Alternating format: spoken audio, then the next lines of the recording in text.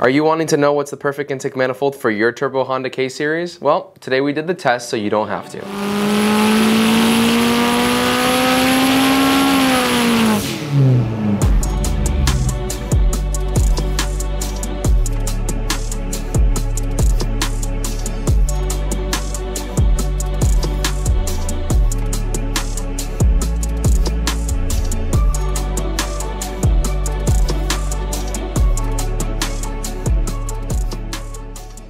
In some of our recent content, we've really been diving deep into the Honda K24 engine, specifically on stock configurations. We recently performed this intake manifold test that you might have seen on our channel already that went over the 3 popular intake manifold offerings from Skunk 2 and how they perform on a stock K24A long block in its naturally aspirated form.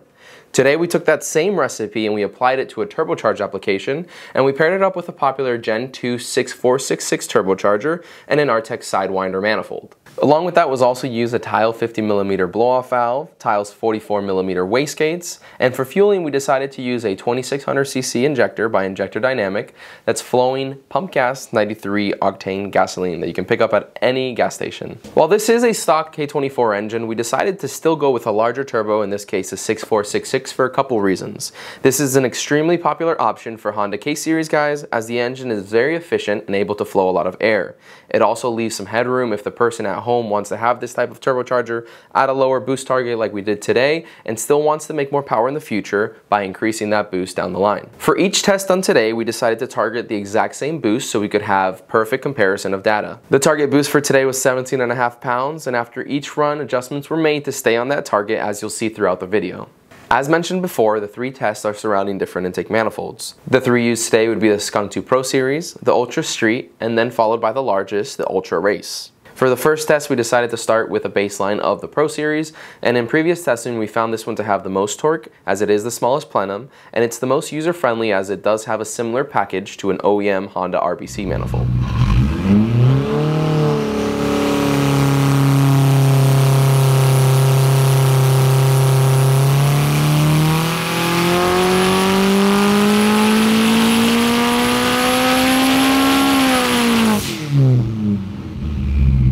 Now that we have a baseline run to go off of, we can check the data, and it looks like we made 530.7 horsepower and a max of 406.8 torque.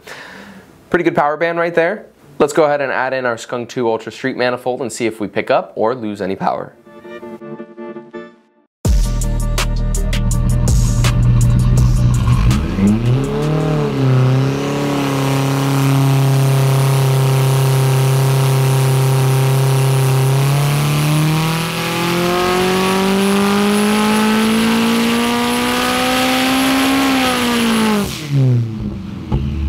The power band is extremely similar, but we do have some gains up top. We did pick up nearly 7 horsepower on this run, and we only lost roughly 3 foot-pounds of torque. What you'll notice here is that the power band is extremely similar, but we do have a little bit more peak torque on the lower RPM with the Pro manifold. We'll see an increase in the higher RPM here with the horsepower itself, and that may be desirable in a drag race environment where you'll be specifically in a higher RPM for more of your run. Now that we have those 2 runs in the books, let's go back to the engine dyno and see what happened with the 90mm throttle body on a Skunk 2 Ultra Race manifold, the largest of the 3 used today.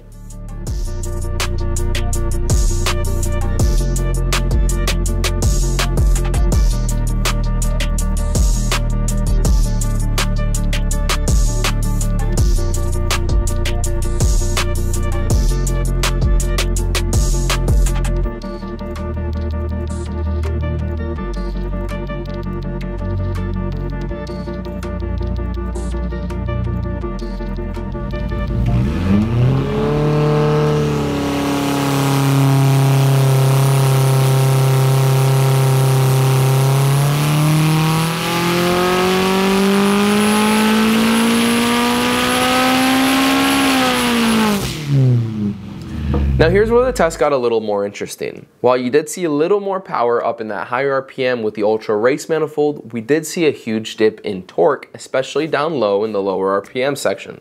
With the Pro Series manifold, the original of the 3, we had less horsepower up top, but made 406 foot-pounds of torque.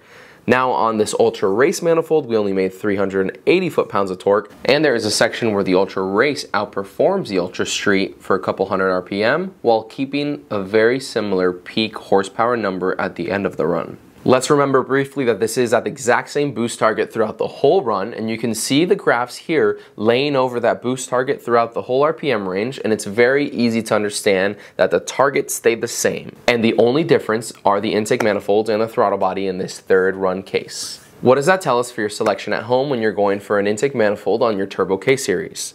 If you're trying to stay very fast spool and you want as much torque down low, the Ultra Street and Pro Series manifold might be a better selection for you. If you're a dedicated drag car that will only live at that higher RPM and you don't care that much about low end torque, then the Ultra Race might be a better selection. But I don't think we've touched exactly on where the Ultra Race shines the best just yet. Like we talked about earlier, this is a completely stock K24 engine, and we're only making that low 500 horsepower range. And if we were pushing somewhere in that 900 or 1,000 horsepower range, I feel these tests would be vastly different. While it might be a little difficult to follow all these graphs on screen in video format, we also did put together a blog post that you can find at realstreetperformance.com. We'll go ahead and link that below in the description, that way you can quickly access it. And at that point, you can follow the information at your own pace and don't have to worry about clicking pause or get screen grabs, and you'll have full resolution content of these graphs for you to make your decisions at home. If you've enjoyed this type of content and would like to see more like it, we would really appreciate if you can give us your business here at Real Street. By you shopping with us, we're able to do more content like this and help you guys make informed decisions when shopping at home. If you have any questions, please let us know in the comment section below.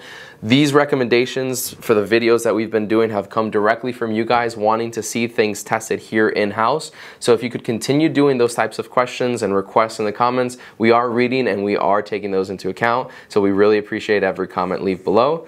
Thanks for watching, and we'll see you next time.